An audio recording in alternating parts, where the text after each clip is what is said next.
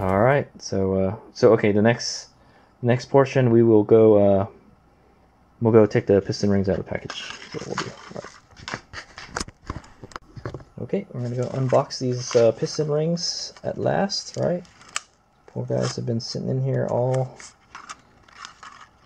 year long. It's a FIM brand piston ring.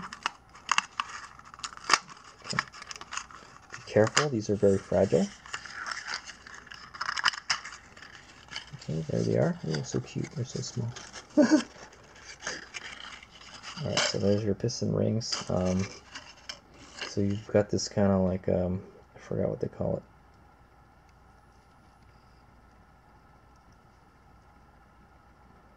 It's a little scraper ring or something. It's for the oil. This is one of the oil rings. And you should have two thicker piston rings. Those are these guys. So we have the two thicker ones right here. These are the ones that we'll be measuring. And then these are the oil control rings right here. These go on the top and the bottom of this guy right here. And there's also so Izumega has been watching a lot of YouTube videos about engine building. So I'm going to impart my knowledge on you. When you install these on this, you want to make sure that this sits on, there's a little there's kind of a little like seat for it to sit on. You want to make sure that the piston ring is seated outside of that. So kind of like that. And you want it to be able to rotate in there when it's on the piston, obviously. Okay.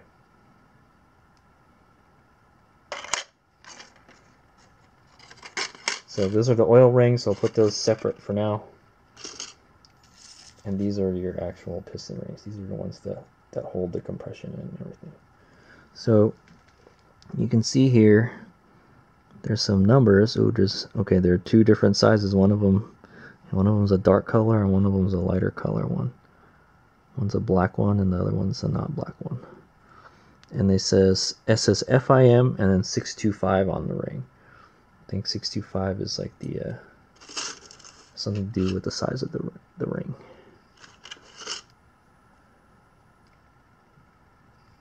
There they are.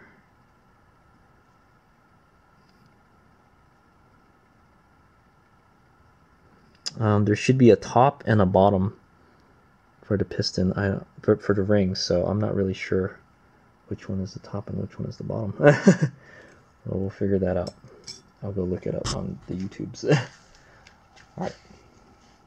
So that's that was just checking out the rings. So you should have two of these, and then two of the oil rings, and then the little in between, the sandwich part.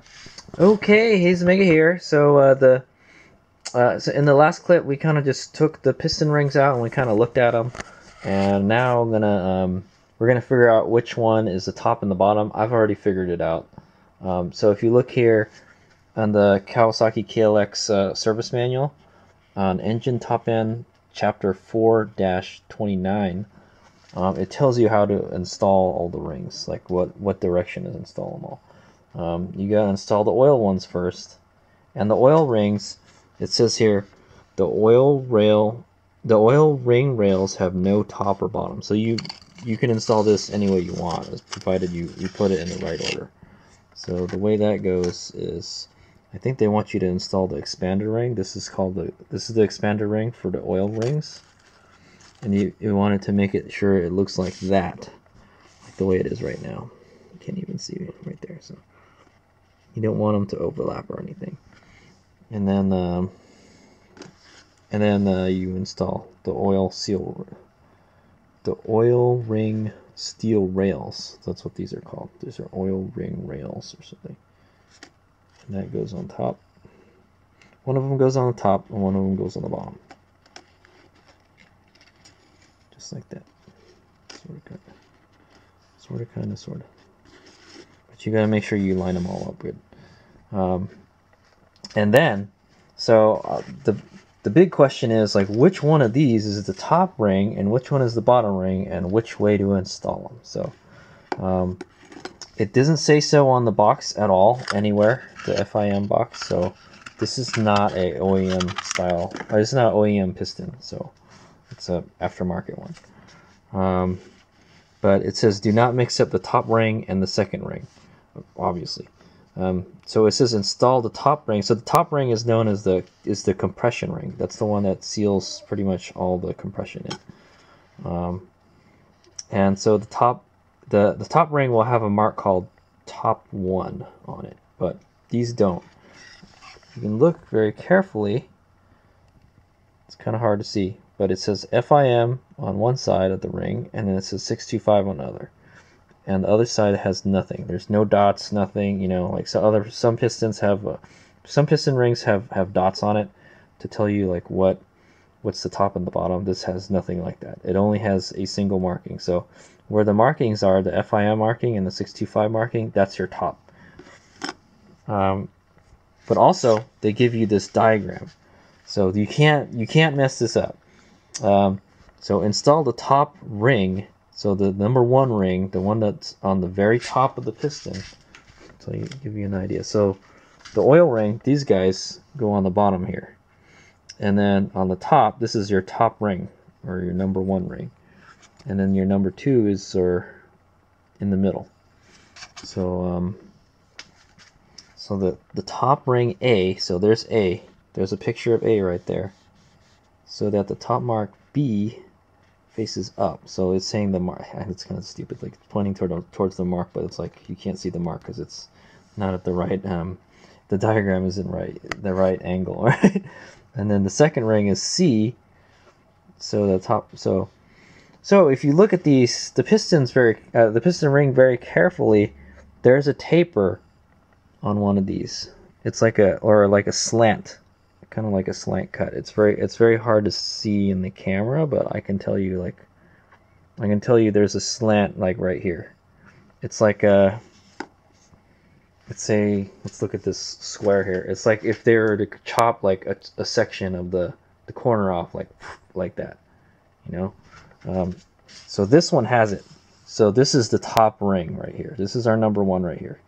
The kind of bronze colored one is the number 1, and the top will have where the cutout is.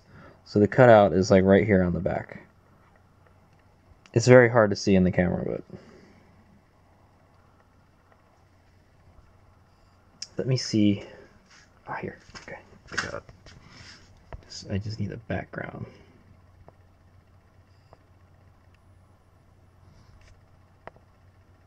You can see it.